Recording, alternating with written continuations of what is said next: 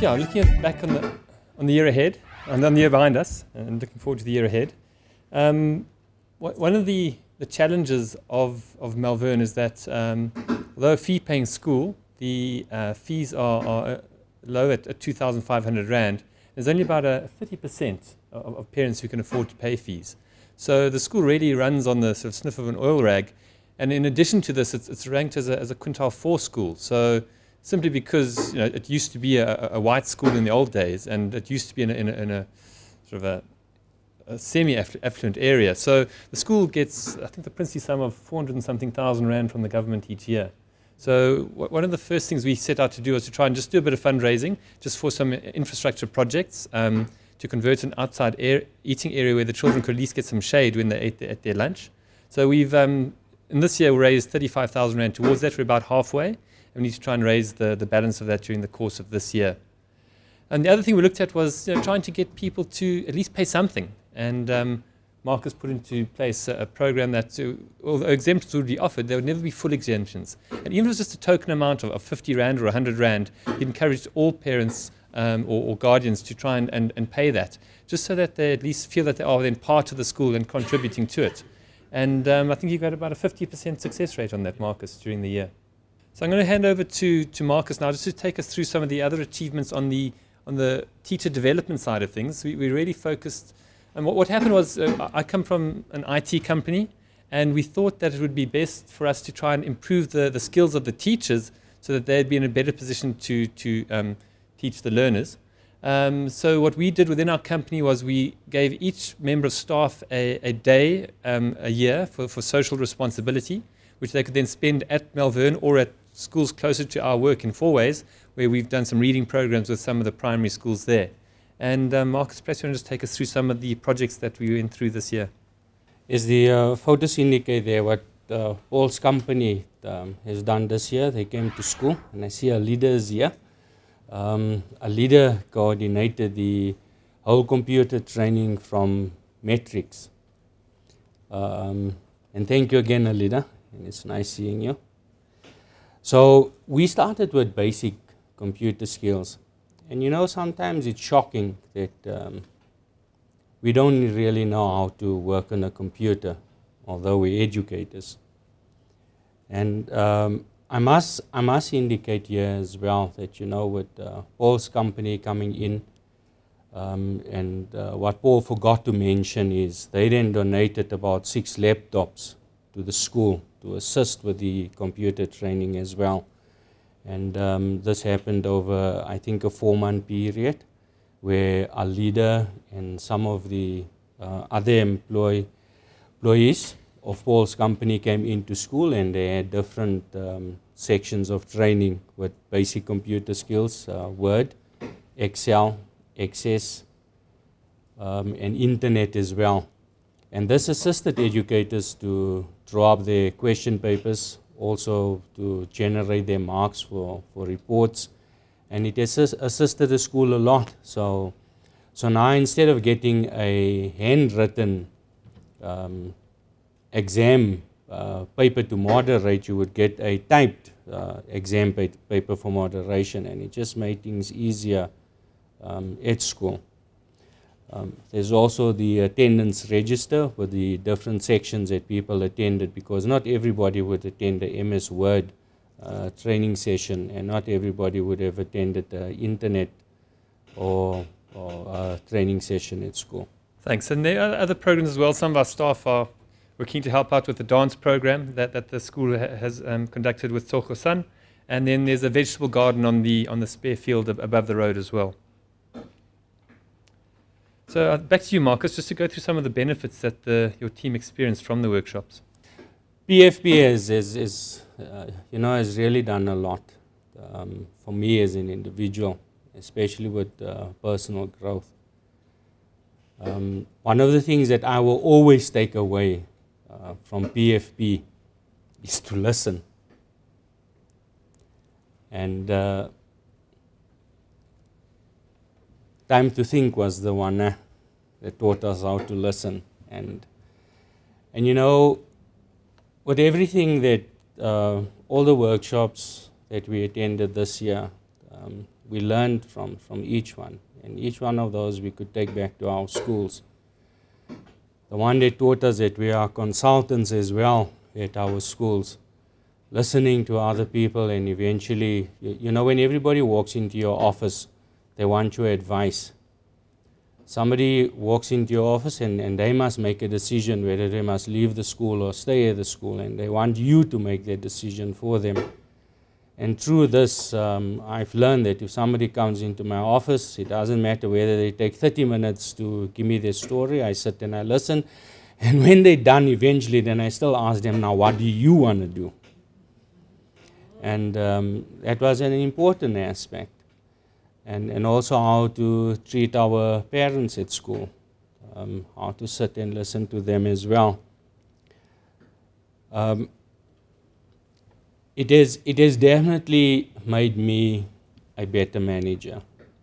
It has definitely equipped me for the task at hand. Now, you can see that's our academic stats. That is just an average of our academic stats at school. And we were always, and I'm not going to, you know, use it as an excuse.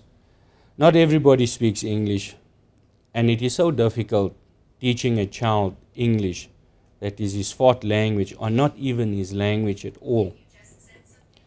It will take a grade 1 educator about 6 months to teach a grade 1 child English before you could actually start with the assessment.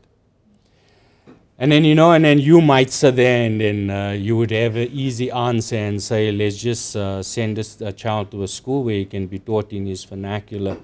Unfortunately, it doesn't work like that. What a lot of us do not understand, and it seems what government failed to understand, is language is associated with the culture. A Sotho-speaking parent will not allow his child to be taught Zulu. And the same as a Zulu-speaking parent will not allow his child to be taught Sesotho, because it comes with culture. And that makes it a bit difficult. And I also understand that every parent wants their children to be better than them.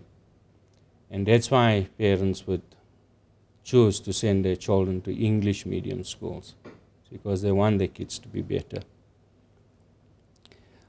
I'm also quite happy with Malvern for the academic progress that we have made over the years. About 4 or 5 years ago, as unbelievable as it might sound, we were a 30% school, and we have improved over the years. And I do believe that we will reach our 90% mark, and we will be a school to be reckoned with. I think the best thing, and all my colleagues would mention this, is us being partnered with people in the corporate world. It is also, just as much as Ernst and Andre and them have mentioned how our schooling system opened up their eyes, they also opened up, I believe, our eyes to see how things are run from a corporate perspective. And also meeting with other business people as well, and learning from them. And also, you know, Paul is very professional. And when you discuss things with your partner, and you find out, you know, how things work in the corporate world, and then you sit and you compare it with how things work in our public institutions, then there's a lot of things you can take from there and incorporate it into our schooling system. Networking has really worked for me. I met Adele, and Adele is now going to work with our school. Our school has been invited to, I just can't remember the company's name that Adele has introduced me to. They're having an auction in February, and some of the proceeds from that art auction will be donated to our school. Onico. That's the name of the company. Yeah, from my side, it's been hugely rewarding being part of this program. I especially enjoyed being in the COP sessions and just hearing the stories from Gracia and Sabina and Julia and Otto, and just the challenges they faced, and the courage with which they approached it, and the commitment and love that they showed to their schools. It was heartwarming, and for me it really did open my eyes, and it kind of exposed me to a different part of our society that I don't normally interact with. So for me it was inspirational. I feel I've definitely grown as a person as a result of it, and yeah, I'm looking forward to continuing being part of Partners for Possibility. It's certainly not a one-year exercise. It'll carry on well into the future, and we're also fortunate enough to be able to make a difference in one boy's life. Through Gracia, we were introduced to a boy called William Klalele, who's an exceptionally bright boy. He, against the odds, he lives in a shack with his granny's sister, close to Eldorado Park. And yeah, we've managed to get him a scholarship to attend the school I went to and my boys go to currently, which is King Edward School. So yeah, so my wife and I are sponsoring him at the boarding school. He's fitting in really well, and yeah, it's wonderful. You know, my wife sort of adopted him as one of her own. So it's and it's being able to give back like that really kind of is what the program's all about, and it's heartwarming for me, and what's more important in life than having a warm heart. And just to close, yeah, the partnership's continuing, so the programs will carry on next year. Marcus and I will keep on, this year. Marcus and I will keep on meeting regularly, and the education sessions will continue as well, and yeah, I'm sure the partnership will continue many years into the future. So thank you, Marcus, for all your contribution to our partnership. When Paul walked into the school, Paul came to work, to assist and to uplift the school. And as Paul has mentioned, he then immediately started looking for people to fund our feeding area where learners can sit and eat from the feeding scheme. We have about 400 learners in our feeding scheme. And then Paul also got his whole company involved to assist, whether it's with food gardening or to come and assist with the dancing classes or the computer training of educators. And I am grateful, and I am happy that they partnered us. We're the only two males that have been partnered, but a good combination. And thank you very much, Paul. And hopefully we will work together this year. Absolutely. Thank you.